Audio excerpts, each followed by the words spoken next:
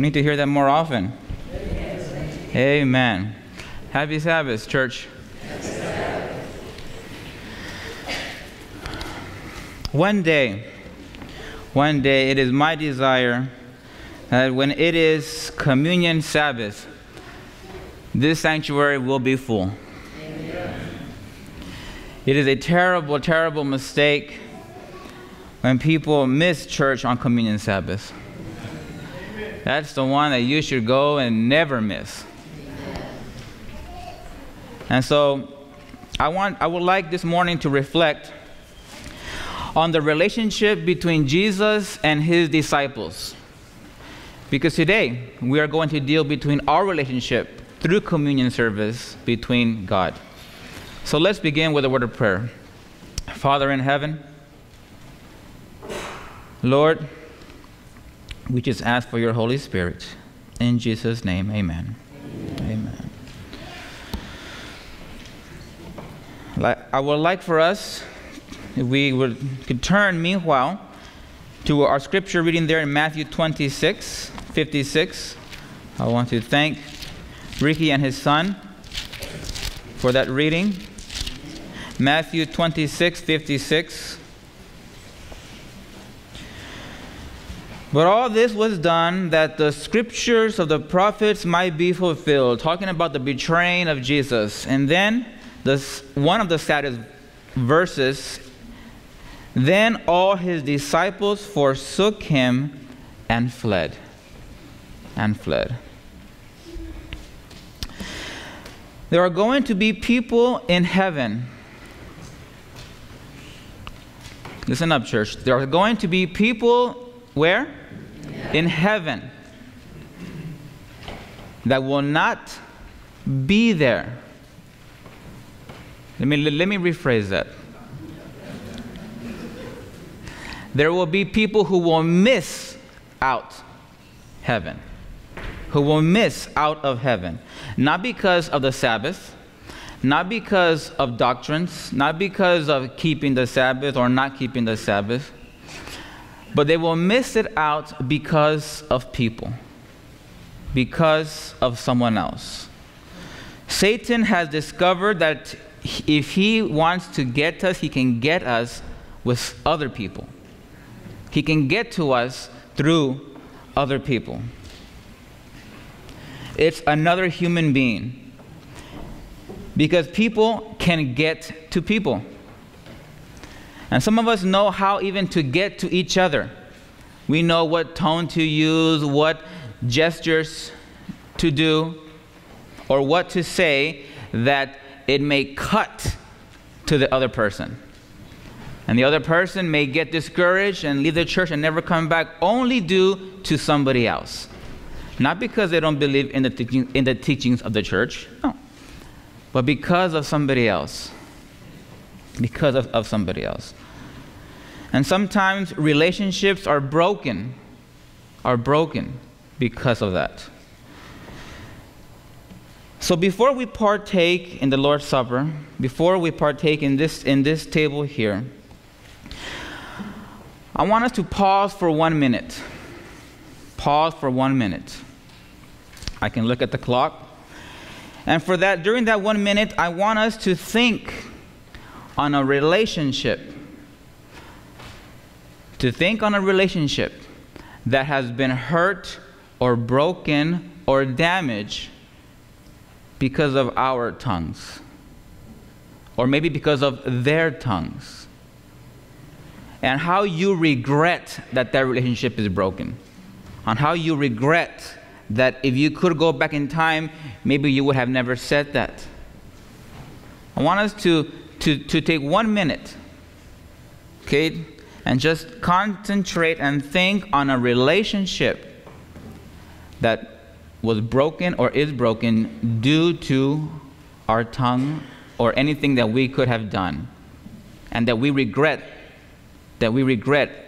it is the way it is now. So let's begin now. Let's just think on that.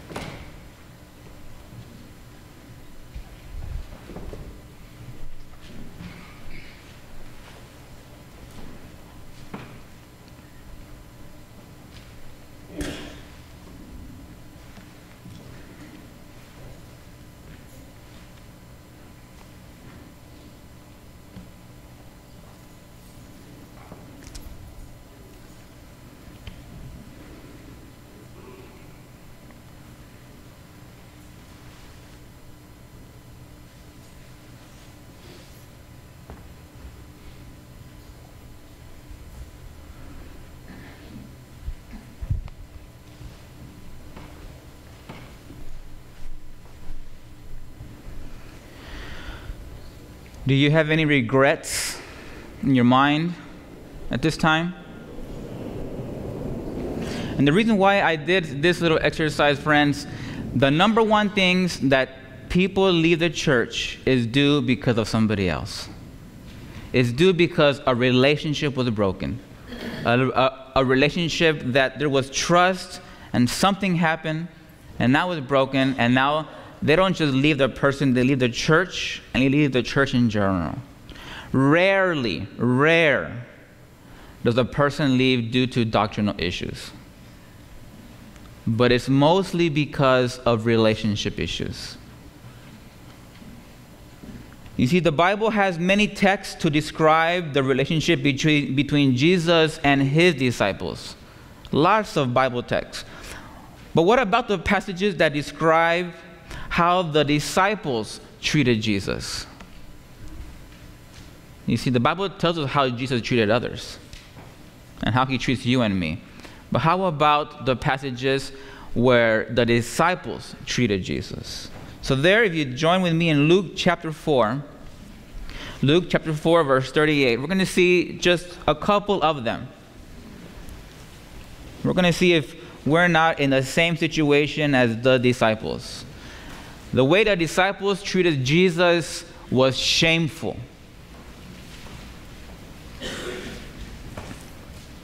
Luke chapter 4, verse 38. Here, Peter's mother-in-law is sick. And what do people do if Jesus is close by when somebody who is sick? They take Jesus. Now he arose from the synagogue and entered Simon's house. But Simon's wife's mother was sick with a high fever. And they made request of him, talking about Jesus, concerning her. So he stood over her and rebuked the fever, and it left her. And then what does the Bible say after that? And immediately she arose and what? And served them. It's interesting. She immediately rose and served them. I wonder why it said immediately. I'm just curious that the disciples and maybe even Peter were there, hungry. Well, you know, my mother-in-law is sick. Well, we can take care of that. Jesus is right here. Jesus, we have a problem. We're kind of hungry. Can you fix this? He heals her. And what does she do? Immediately, okay, I'll get you guys something else to eat. For them, Jesus was a pharmacy. Just fix the fever. Fix the fever. Look at Matthew chapter 17. Matthew chapter 17.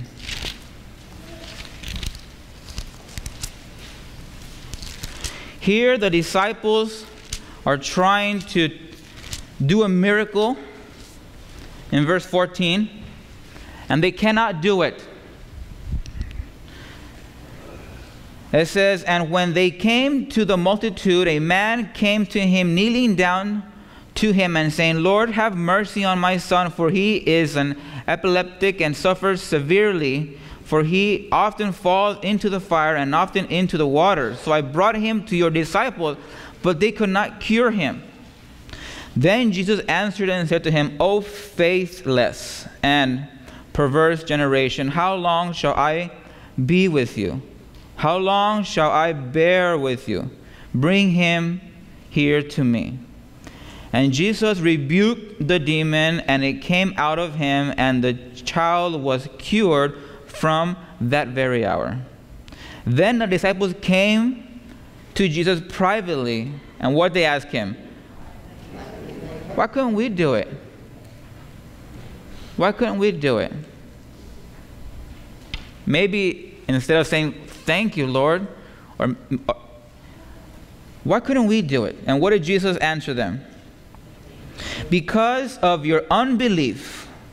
For assuredly I say to you, if you have faith as a mustard seed, you will say to this mountain, move from here to there, and it will move, and nothing will be impossible for you. Why couldn't we do it? And Jesus says, because of your unbelief. You see, they saw Jesus as a source for their satisfaction, not as a source of submission, but as a source of their satisfaction. How come we couldn't do it?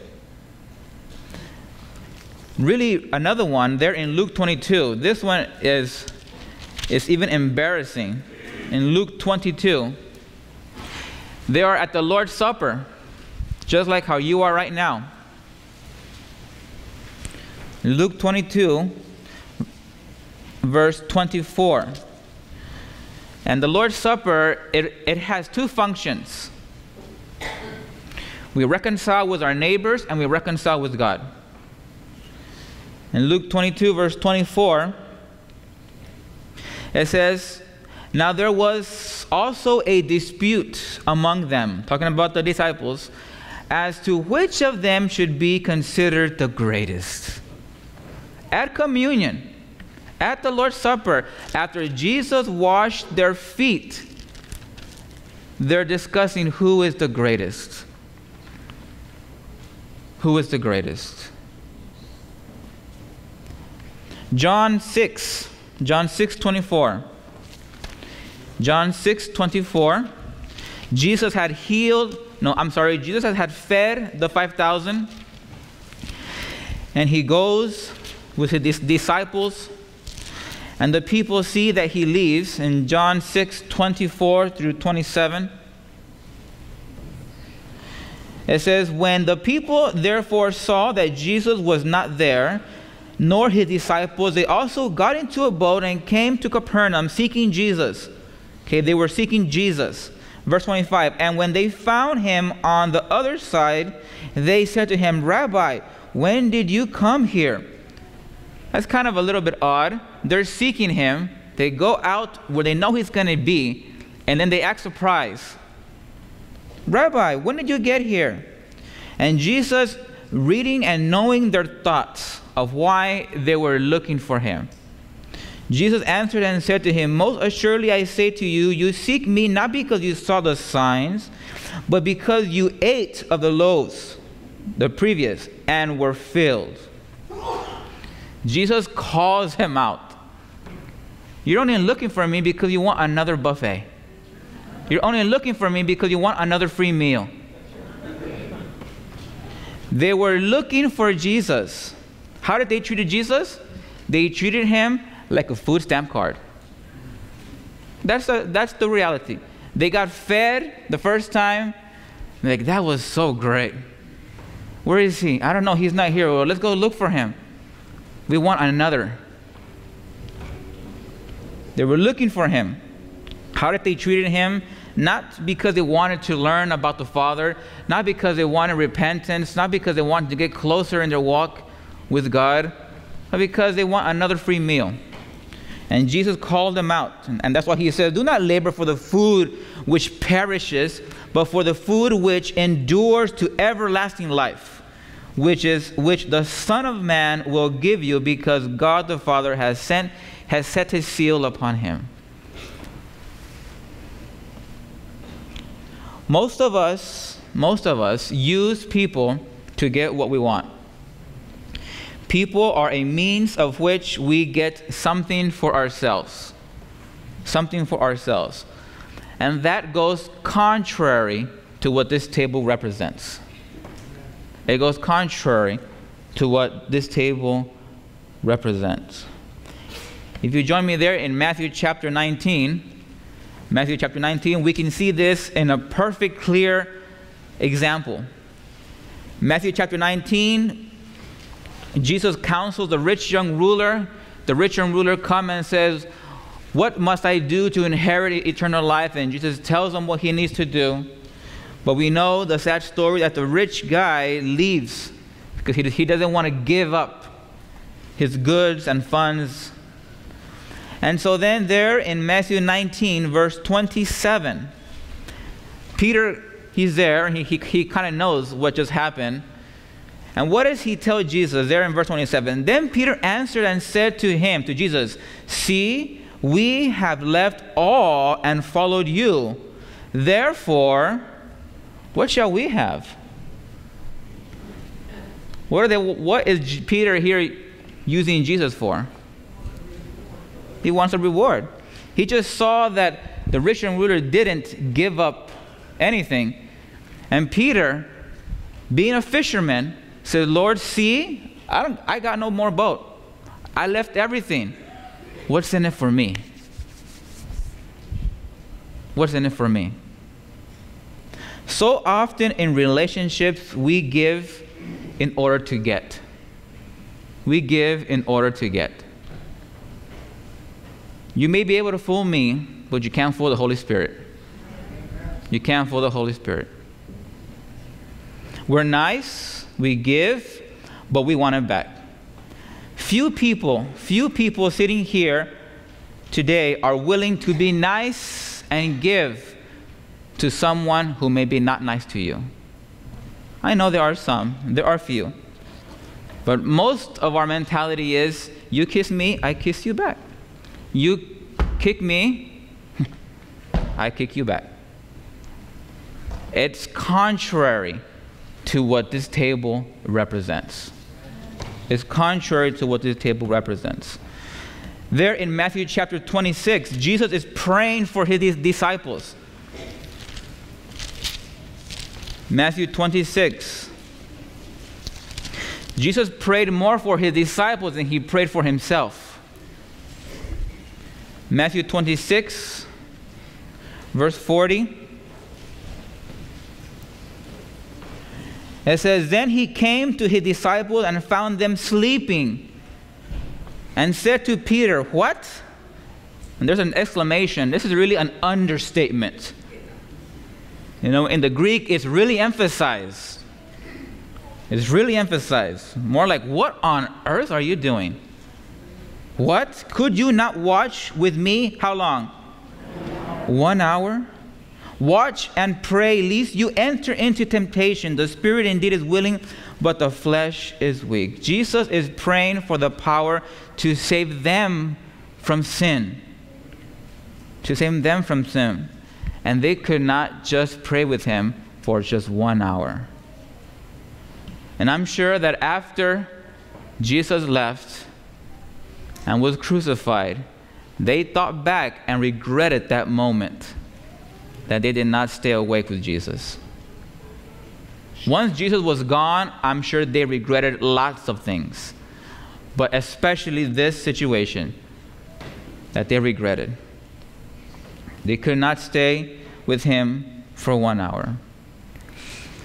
Church, every Sabbath morning, God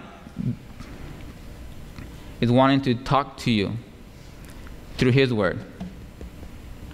Can we give him at least 1 hour? Can we give him 1 hour? Does the Holy Spirit have to say, can't you stay off your phone just 1 hour? Can't you just stop texting for 1 hour, looking at Facebook for 1 hour? You see, the devil knows that the Holy Spirit talks through our minds. And so he gets us entertained with our gadgets. Because if our concentration is somewhere else, the Holy Spirit has a harder time to convey the message that he wants to give you. And I'm sure they regretted that moment. And that's why here at our scripture reading in Matthew 26:56, then all the disciples forsook him and fled. You think after Jesus left, they regretted that? Have you ever forsaken God and regretted it? It would be a terrible thing, friends, for you to end up on the wrong side of the wall in the holy city. That would be your biggest regret of your life. To end up on the wrong side of the wall in the holy city when it comes down after the 1,000 years. People are going to be in the city, people are going to be out of the city, in the earth. If only you had treated your Savior as your Savior. Not as a meal ticket, not as a path to success, not as your doctor or pharmacist, not as a God who gives you what you want, but as your Savior. As your Savior. If only we had treated our Savior as our Savior. There are going to be lots of regrets, friends. Lots of regrets. You see, there is nothing wrong with providing a good meal. Absolutely. Some people come to church. Praise the Lord for the ministry in this church of the fellowship lunch that the ladies do. Every single week. Except for communion Sabbath. But every single week. And some just come for the meal. You know who you are. Some of them aren't even here yet because it's not mealtime yet. There's nothing wrong with providing a good meal, but it should be a means, and it is a means, because I know that they pray with people. A means to bring people to a relationship with God. The wonderful clinic that we hear that provides service to thousands of people should be a means to lead people. Just as Jesus says, I have food of everlasting life. The wonderful school that we have here, praise the Lord for our school. It is a means of bringing people to Jesus. It's not just to educate our kids in mathematics. They can get that anywhere. But leading them to the foot of the cross, they can get that here. They can get that here. See, there's going to come a time, in the time of trouble, when there will not be a Cleburne First Church. In the time of trouble, this place will not be available. And you are going to regret not coming or not coming to communion service. You're going to regret all the times that you should have gone to church, but you didn't. You could have gone to prayer meeting, but you didn't.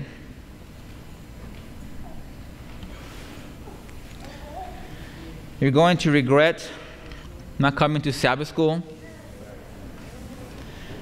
I want to just share with you here from Acts of the Apostles, page 36, the disciples' regret.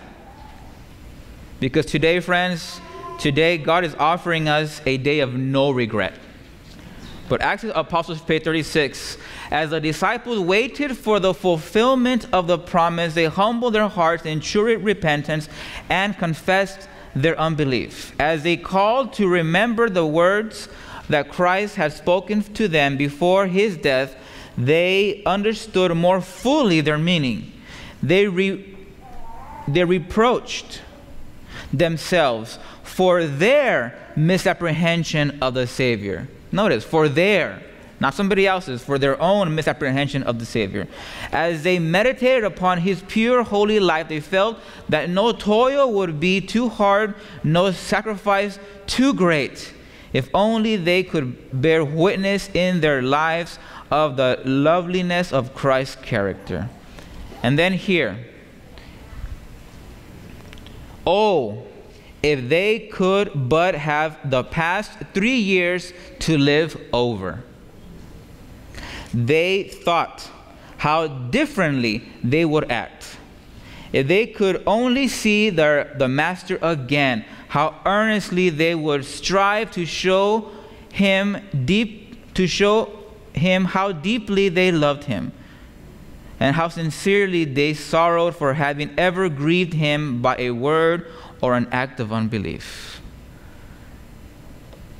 The disciples regretted after Jesus was gone on how they treated him, how they took him for granted, how they used him. Oh, we're hungry. Oh, the Lord will take care of that. Somebody is sick. The Lord will take care of that. Somebody is dead. The Lord will take care of that. They regretted on just using him. Oh, if they could but have the past 3 years to live over. For 3 years, the disciples seldom showed their love for Jesus. Read the Gospels. Read the Gospels. You will rarely see their love to Jesus. And today, as we partake in this communion service, the communion service serves two parts. The first part is the ordinance of humility. And that part deals with our regrets between human beings, between each other. Our regrets that, man, I shouldn't have talked to her like that. I need to go and apologize. I need to make this right. Or I shouldn't have said that. I shouldn't have texted that. I shouldn't have posted that. I shouldn't have called her that name or him. The ordinance of humility deals with our restoration, our regrets as human beings, and fixing that. The Lord's Supper allows us to deal with our regrets with Jesus. Anytime that we took him for granted. How many times you've been out in the metroplex, you come home safe at home. Safe. Anytime you're driving Dallas and you come home safe, praise the Lord. Amen. Praise the Lord. I even praise and pray for the construction workers that are out there working, exposed to all that danger and traffic. We take the Lord for granted. We've been good, not sick all year long, maybe never even gotten the flu. And we just take it for granted. The ordinance of humility deals with our regrets with each other, and the Lord's Supper allows us to repent and deal with our regrets with Jesus. So I just want to appeal to you, church. How does Jesus deal with our regrets? He tells us there in 1 John 1:9.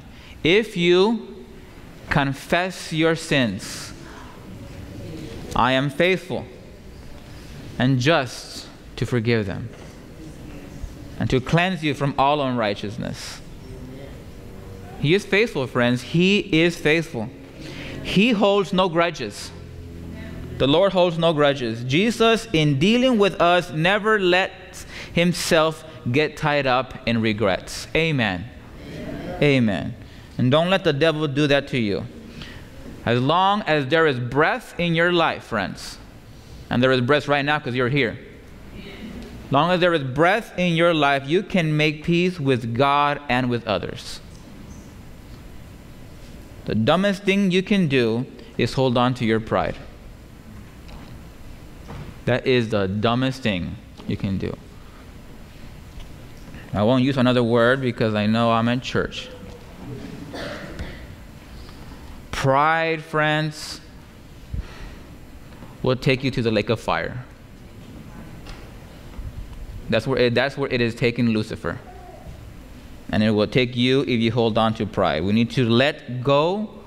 If there's anything that we need to restore with our brothers, our neighbors, our families, our friends, do it, friends. Eternal damnation is not worth it. Let it go. Crawl on your knees if necessary. Some of us may be thinking, if only I had listened to God earlier. If only I had done what is right earlier, I regret it. Well, right now is your opportunity to have no regrets and repent and turn to God and begin to follow him in his will. In his will. Today, God is offering you no regrets. That when you leave today, you don't regret coming. You don't regret it. Eat the bread, drink the juice, and this will be one day, friends, that you will not regret. This will be one day that you will not regret. And you give your life to God.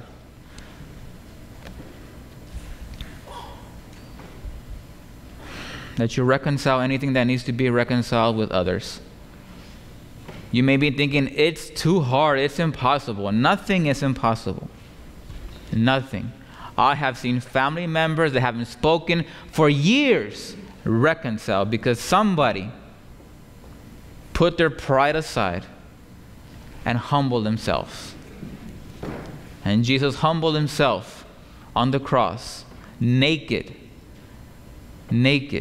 You see, when we see the paintings of Jesus, his privates are covered. But Jesus was naked, exposed, humbled for you and for me.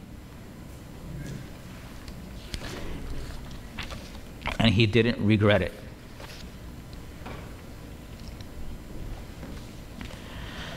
God has salvation for you, friends. It is so much that he has for you.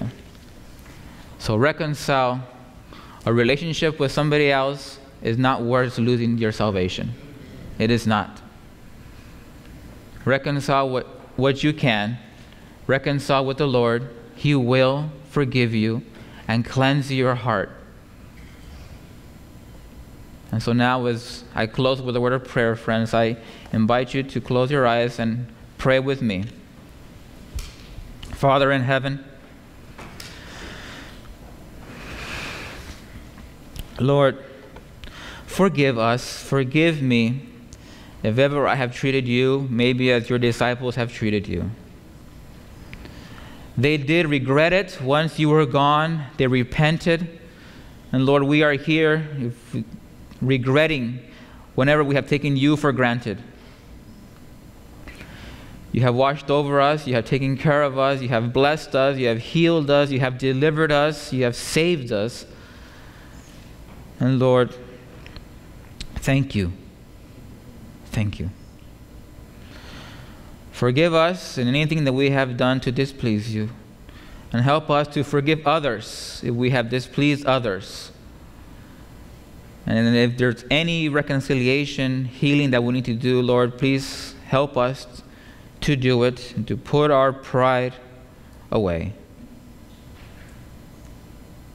And that we may reconcile with you and be at peace with you and with others. Bless us now as we partake in this, your communion service. In Jesus' name I pray. Amen. Amen. At this time, we will be dismissed to participate in the ordinance of foot washing. It will be in the Family Life Center. So, you are welcome to join us.